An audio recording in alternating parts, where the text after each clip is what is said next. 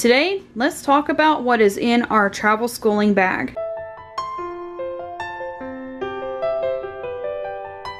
Hey everyone, I decided since we were doing a few things different for the holidays, and we actually are doing quite a bit of like back and forth going right now with the drama rehearsals and everything else going on, that I would give you an update on what our travel schooling bag looks like with 3 high schoolers and 1 middle school student. So first of all, most of what is in here was things that were in here last time, but some people are new and sometimes it's hard to go back and find some of the older videos unless you like really search for them. So I decided to just go ahead and do an update, talk about things that are in here, and kind of give an update on things that are in here that work for us. And then I'll show you a few things that I will be adding to the bag as well, and then talk about things that are not currently in here but are added in here as we go, or that the kids take in their own individual backpacks, because each of the kids do have a backpack that we order from Amazon, and I will put that in our affiliates link up here, that the kids carry, that have like, when we go to rehearsals, they have a change of clothes in there, they have any personal items that they need, and they also have like individual schoolwork as well. So for my 2 that are doing zoology right now, they may take their zoology worksheets, or for my other 2, they may take like small sewing kits. Things like that are not going to be in this bag. This is more of an in general bag of things for me to carry to help them basically just kind of stay caught up on their school, or maybe just find some busy work in between sets while we're at the drama practices. So first of all, in here, I thought this was going to open more than this. I'll just pull everything out one at a time. This bag is not supposed to be Velcroed to the elastic. I'll try to fix that to where it doesn't do that. Is just a pull-out bag that goes in here. And again, this is like a tiny travel bag that actually has a full-size suitcase that goes with it, but I use it for our school supplies. I have 2 in Algebra 1, 1 in Geometry, and 1 in Algebra 2 this year. So I have always planned on, when we're traveling, to have like high school math supplies. So we do have 2 of the protractors in here, and we do have 1 compass in here as well. I did go ahead and buy a new compass because the one that was in here, the piece came out, or maybe it was one that I did buy it specifically for this one, and then I had to buy another one for the at-home one because it came apart. They don't seem to last more than 1 school year most of the time. Let's see what else I have in here. This is the shoulder strap for this bag, but honestly it's so heavy I just roll it. I did find that we were needing more scissors in here, so I did buy a 3rd pair of scissors. This is the erasable scissors that has like an erasable piece on it, but we don't really like doing that, so we don't.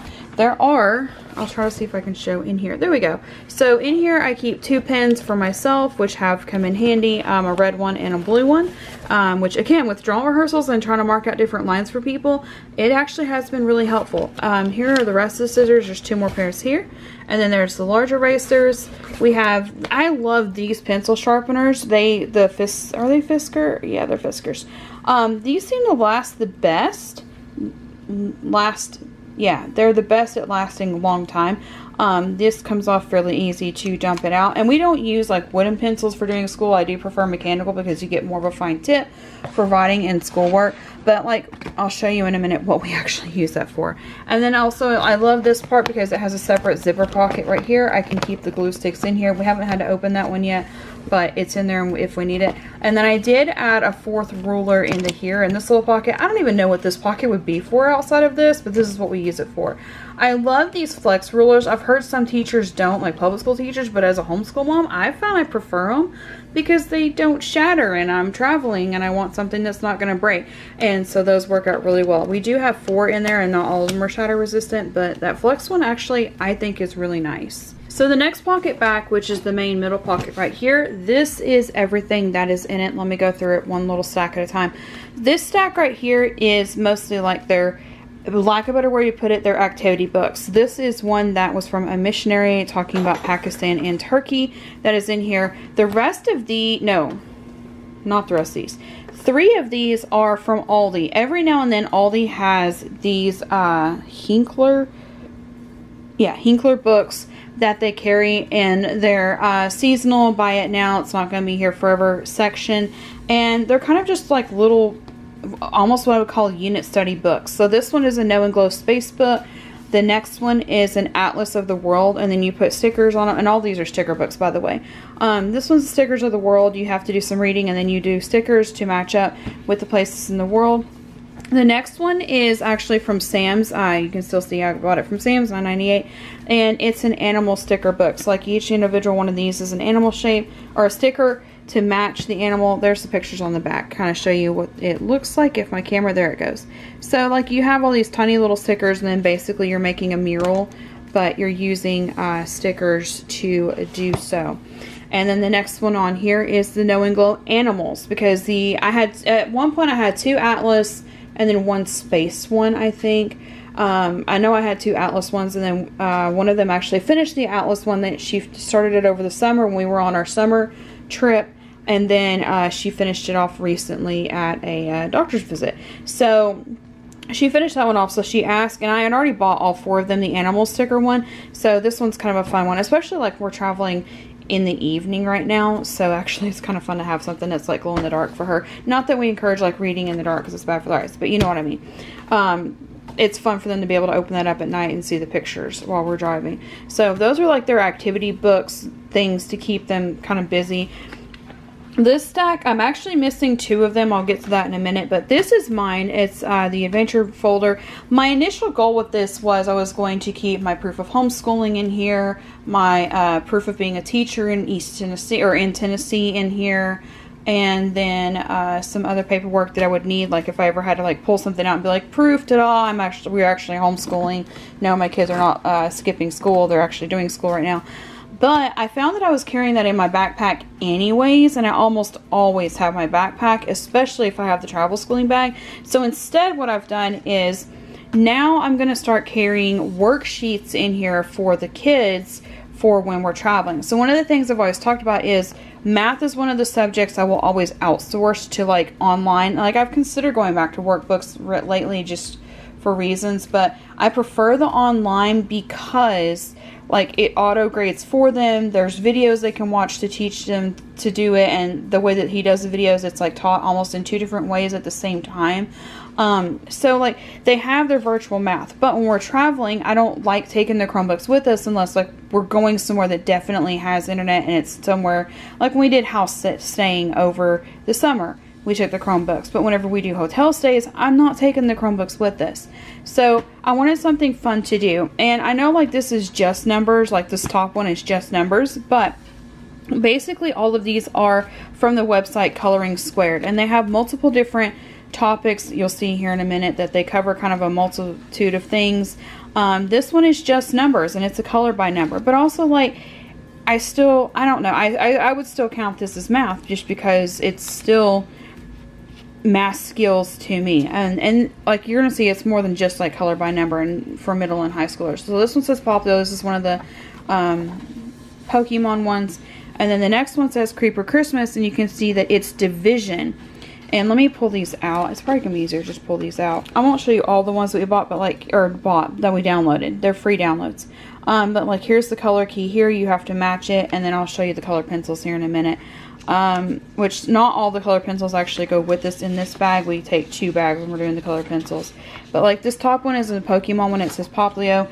But then this one's like the Creeper Christmas, and it has division, and you have to answer the division problems. Like this square here is 10 divided by 2, and then you have to find that. 10 divided by 2 is 5, so you say okay 5, and then 5 is black, and then color that square, and then all the white squares are automatically done for you. And I love that because white's not going to show up on a white piece of paper. One of the other topics on here is they do actually have Bible themed ones. So the Parable of the Lost Sheep, and this one is also division, and it gives the Bible reference for it. The other ones that I printed for, that one says Creeper Christmas, so you kind of got the idea. But there are also some Christmas themed ones in here. Like this one's back to just the color by number, matching it. But there's also Bible with this one to go with it to read. I'm trying to find, I did a variety of them. These are also division. That's a Christmas division one. Here is an ornament one that is subtraction. So like they're all different ones. I think I did all of them. I may have just done a subtraction and division, but they have addition, subtraction, multiplication, division, just number, match. There's one that it's a mural, so like your kid can do one each day, and then at the end there's a big mural they make with it.